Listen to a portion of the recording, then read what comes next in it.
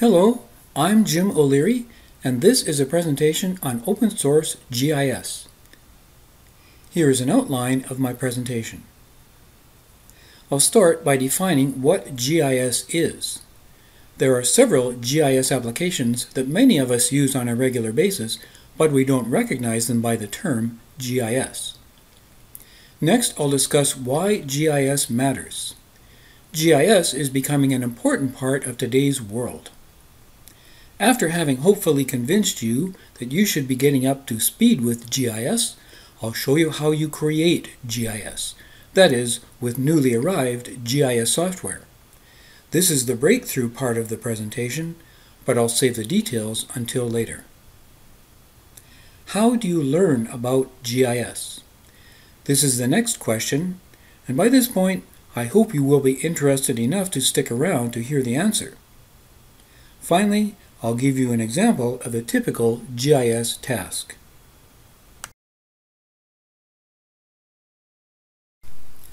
The term GIS is an acronym for Geographic Information Systems. A GIS is any information system that has a spatial or geographic component to it.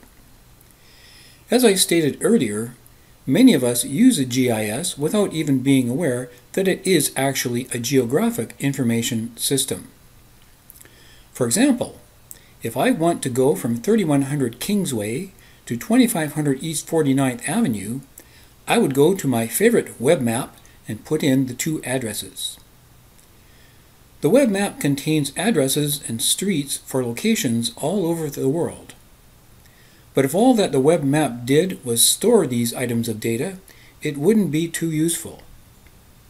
What makes the web map a GIS is that it can connect the streets and tell me the best way to get from one address to another. A GIS usually has a map, but it doesn't have to. Now, if I wanted to take the bus from 3100 Kingsway to 2500 East 49th Avenue, I would go to the government transportation website and put in my two addresses. This time, the website returns a sequence of locations, not a map. I don't have to see how to get from one address to the other. The bus driver knows how to do that. I just have to be at the bus stop on time. Truth in advertising, the government website also gives me a map as an option, but I don't need it to answer the question of how to get from one address to another. Where are you right now as you watch this video? You are somewhere on the Earth, correct? When you finish watching this video, you will go somewhere else on the Earth. Later, you will probably come back to this same spot on the Earth. Do you get the hint as to why GIS is important? It has been said that up to 80% of information systems have or could have a geographic component. Adding that GIS component to our information systems helps us to understand our world better. For example, the City of Vancouver recently did a study to determine which areas of the city would flood if the sea level were to rise by a given measure. Understanding what may happen in such a situation allows city planners to take proactive action, perhaps constructing dikes or setting higher base elevation standards for new houses.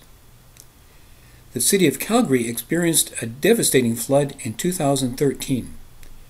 The cost of this flood was $5 billion, making it the costliest disaster in Canadian history.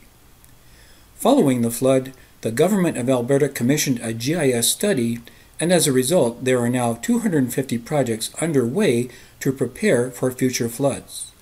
The cost of these projects may be as much as $500 million, but that is still cheap compared to the economic and social costs of a major flood.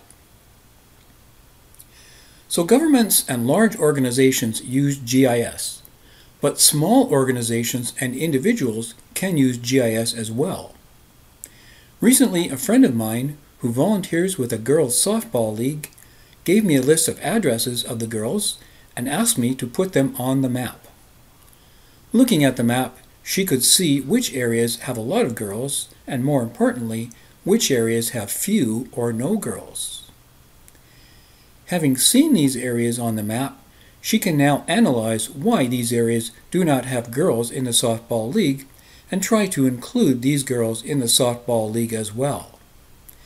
Sporting organizations, charity organizations, businesses, and political parties can and are making use of GIS to help them make decisions. GIS is becoming big business. A recent study by Natural Resources Canada found that there are some 2,450 firms in the GIS field in Canada, and they contribute $2.3 billion to Canada's gross domestic product. That's a lot of businesses and a lot of jobs. GIS is one industry with its best days ahead of it as more and more uses for GIS come on stream. If you followed me so far, you are now convinced that GIS has a place in your future, right? So now, the next question is, how do you create GIS? This is the breakthrough section.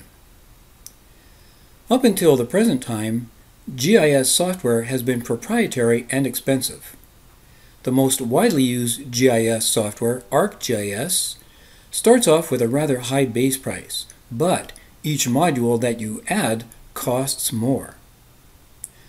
Obviously, this kind of software is out of range for the individual or small business. My friend who wanted to see the softball league on a map would be out of luck. However, recently open source software has been released that is of high quality, multifaceted, and free. This software is called QGIS. QGIS is a game changer. It gives access to GIS to companies and individuals who could never afford proprietary GIS software. It performs most of the GIS functions that these proprietary GIS software packages do, and just as well.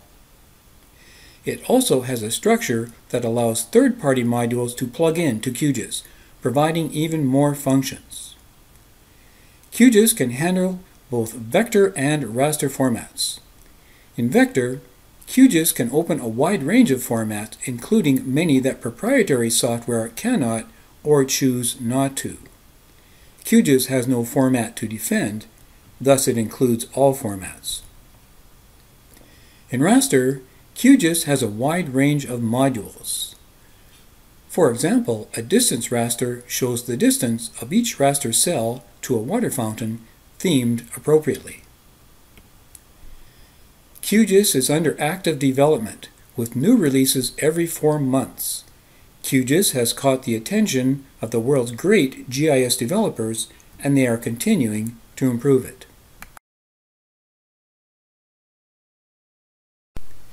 The United States Department of Labor sees the potential of QGIS to provide jobs and to make GIS accessible to whole new areas of the economy.